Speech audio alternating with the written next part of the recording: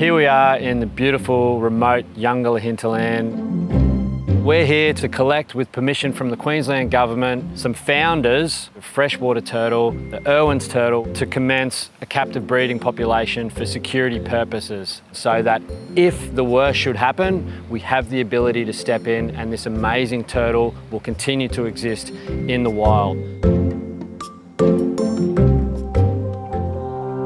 We were incredibly lucky that day one, we were able to start finding turtles. Even more luckily, we were actually able to find male turtles, which exist at much lower numbers than female turtles in this stretch. Irwin's turtles are going to be one of the best looking turtles in Australia, and easily enough to tell them apart because the females have got an unusual trait known as hypomelanism. Now what that means is that the females have a bright pink nose, a white and yellow face, and that extends all the way up on top of their head. And the males, they may have a bit of a yellowy orange head, but they are significantly smaller, and they've also got a much larger tail. So these two are very easy to tell apart. Most turtle populations in Queensland are suffering from low recruitment, so there's aging adults and there's no juveniles, and that's a problem for species like Irwini. This species has been evolving in an extremely stable ecosystem, and unfortunately several projects in the area, including damming the river, has meant that the ecosystem has changed quite dramatically, which would put pretty devastating amount of impact on these species. Now at Australia Zoo we have a range of turtles and tortoise species, but the Irwin's turtle is quite special to us given the fact that Steve discovered the species, so we thought what better place to house these guys than at Australia Zoo.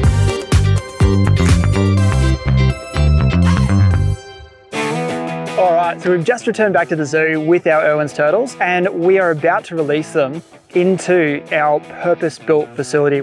Now for 18 months we've been planning the design and the construction of a freshwater turtle conservation facility at Australia Zoo, specifically designed for the Irwin's turtle. So we have biomechanical filtration, UV sanitation. The flow of the river has been replicated.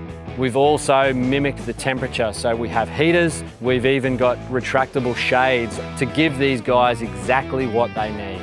So one of the things that we need to do now that we've got our turtles here is get our zoo vet to come and give them a good old checkup and just make sure that absolutely everything about them is as good as possible.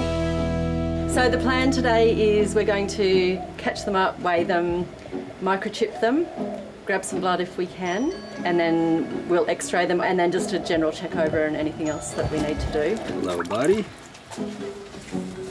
Buddy. Oh, that's good. Yeah, there we go. Oh, how cool is this?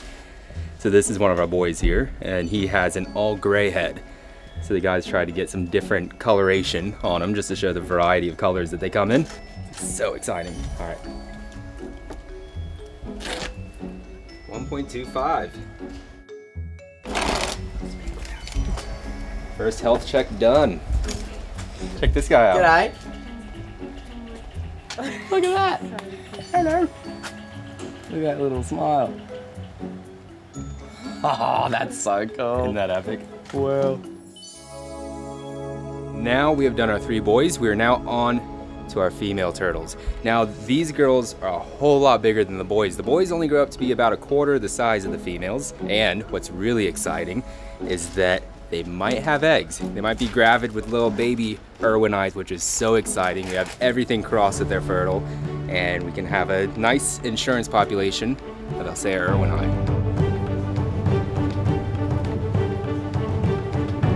I'm sure I can feel it. Hey! We'll see. We'll quote you on it.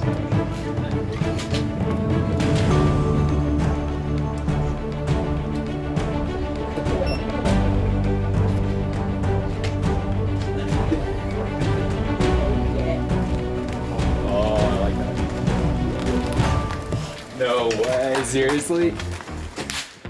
Oh. That's amazing. Oh my. Just full of them. We really don't know that much about the Irwin's turtle yet, and while there has been research being done over the last 10 to 20 years, there's still so much left to learn, but we're also hoping that with all this new knowledge that we find, we'll be able to apply that to helping the wild population as well, and we cannot wait to see what happens in the future. Oh, 3 out of 3, all gravid. Woo! This is the best day ever. Seriously. This is awesome. 47 eggs. Female number 1, 13 eggs, and the last 2 each had 17. Grand total, 47 Elseya Irwini eggs. Now fingers crossed they're fertile, and hopefully we'll have little baby turtles soon. Nice work, sweetheart. You did so well. All right, let's pop you back and grow some little baby turtle eggs.